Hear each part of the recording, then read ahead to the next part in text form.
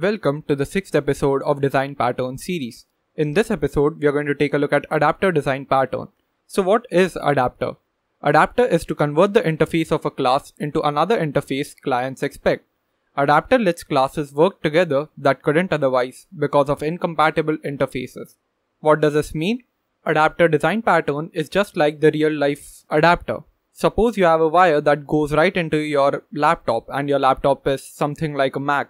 Now you want to transfer some files from your laptop to your Windows machine using the same wire. It's not possible because the Windows machine and the Mac machine both have different ports. To resolve this issue, an adapter is brought in between so that it can convert one type of charger by taking it as an input into another charger, which is the output. As simple as that. If you still don't understand, let's dive right into code and see how it works. So I'm going to go to VS Code. Just create a new file, let's call it adapter.dart, and all the classes that I'm going to create is in just one file. If you want in your real life applications, you can put them in different files. But for now, what I want to do is just create two classes, and these two classes have just one method in them, get posts. And one class is getting posts from YouTube. It's not really getting it, we are going to fake it, but we are just imagining that it's getting data from YouTube. And another one is getting from Medium, and both of their JSON are different. So we are going to build an adapter so that we can combine the posts of YouTube and Medium together by converting them. So what I mean is I'm just going to have one class, let's call this post API1, and this is going to have just one method, which is string get YouTube posts. And we're just going to have this.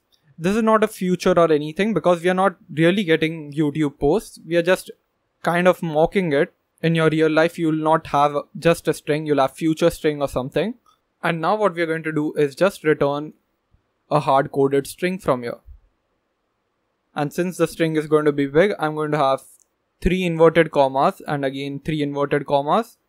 Now I can have multi-line string. So now I can just return a list of posts. So suppose the YouTube has a key of, let's say, title, and the title is, let's say, automatic code generation with Flutter. And we're going to close it, put a comma, and then suppose the description is generate automatically. Now we'll just put a comma here, copy this down below. Let's say another one is something like a Twitter clone with Flutter, and the description is just clones. So this is the YouTube data. You can add more, but you get the point. We are returning a string which is in a JSON format from this method which is present inside of this class.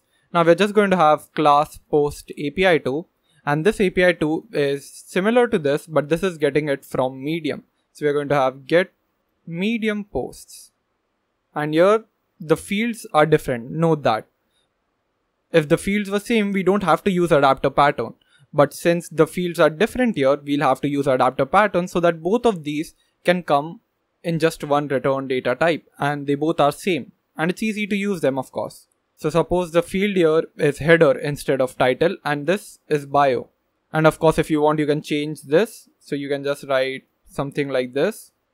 And the same goes over here. The header is there, bio is there. I'll just keep this, not to waste much more time on this.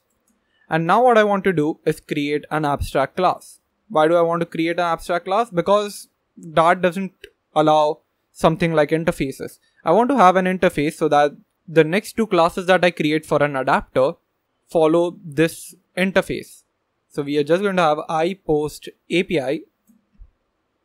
And this is going to have list of post get posts. So this is a function in this interface, and any class that implements this abstract class will have this method overridden in this. Of course, there's no post model here, so I have to create that post model.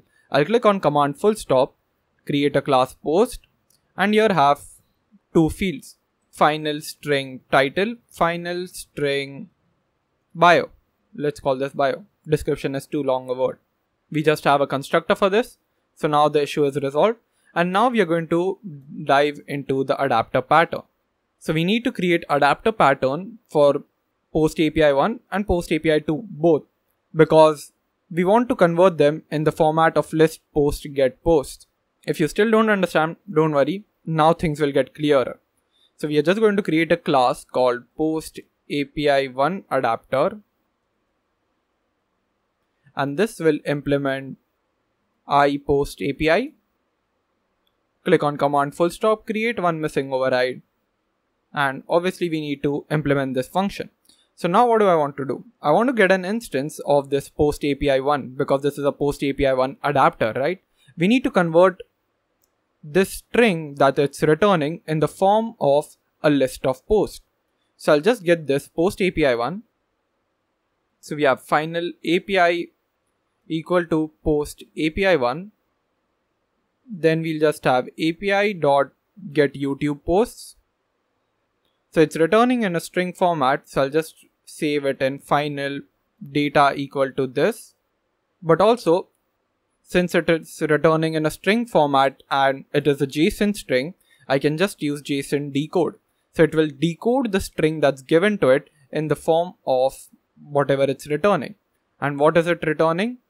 Simply a list, right? It is a JSON string with a list present over here, and it has one object, two objects inside of it. So I can just treat this as a list. If I don't treat this as a list, it will just give me a dynamic data value. But I'm pretty sure that it's a list because I can really see the JSON data. Now what I want to do is data.map. If I map through it and convert each of the data that I get in a post format, this E will give me access to this. So if you still don't understand, this is a list. I've stored this in a data variable, and this data variable is getting mapped through. So if this is a list, it will map through this. So E, this variable right here, is this object right here. Now I'll use this object and this object, because we are looping it, to get this fields. So I can just do title as E at title and bio as E at, let's say, description. Easy enough. Now we just need to convert it to a list and return this. So we have mapped through the data that we got because it's in a list format. We've converted it into a post model, and then we have converted it to a list.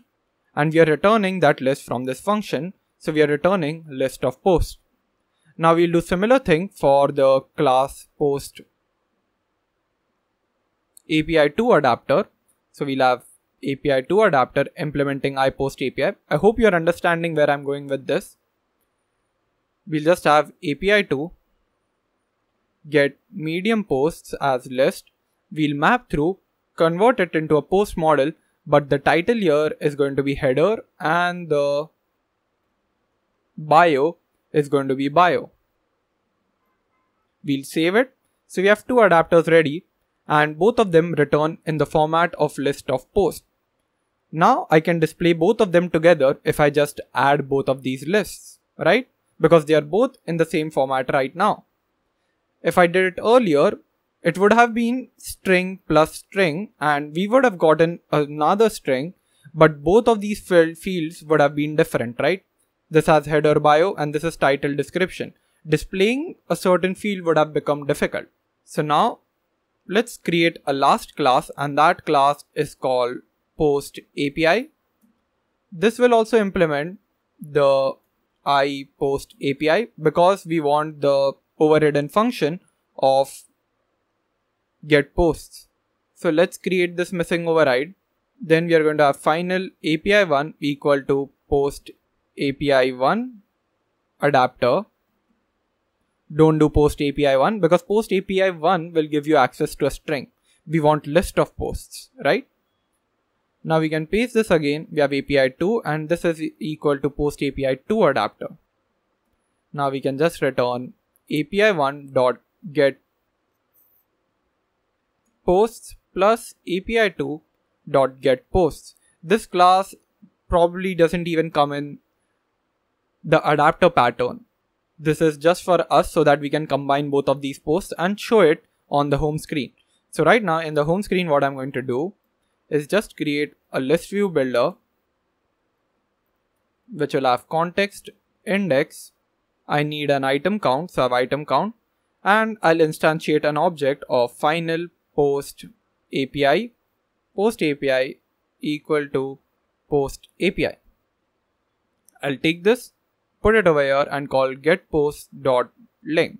Over here, I'm going to return a list tile with title. Title is going to be post API.getPosts.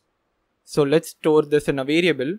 For final posts is equal to post API.getPosts at index. So we have a list. We have a list view builder. We get the post of list of posts, and with index we grab one particular post. So we now have a post, and now the title is post.title. And since we want it in a widget format, we are going to wrap this with a text. So text of post.title and subtitle of text post.bio. So now let's run this application and see if we are getting what we want. We just want to see 4 list tiles with the title and description or bio or whatever it's called. And the application is running, but we are getting an error. This error is because we mocked the JSON wrong. We don't have to put a comma here in JSON. Now let's restart the app and see.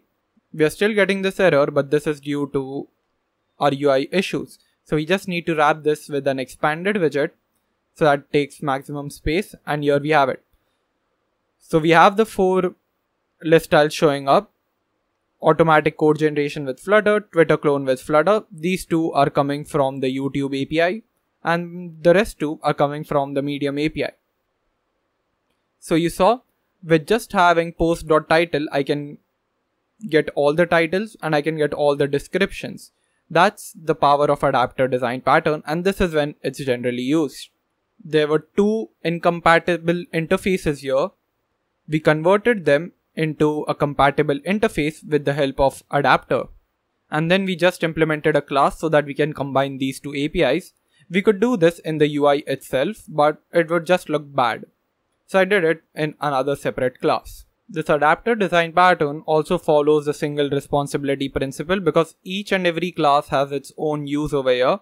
They're not following 2 or 3 purposes. They all have only one purpose. So we are separating the data conversion code from the primary business logic of this application. It also follows the open or close principle, meaning we can add more adapters to this. Suppose we want to get posts from Twitter, or if you want to get from Instagram, you can get it all over here. And if you add those logics, none of these adapters will break.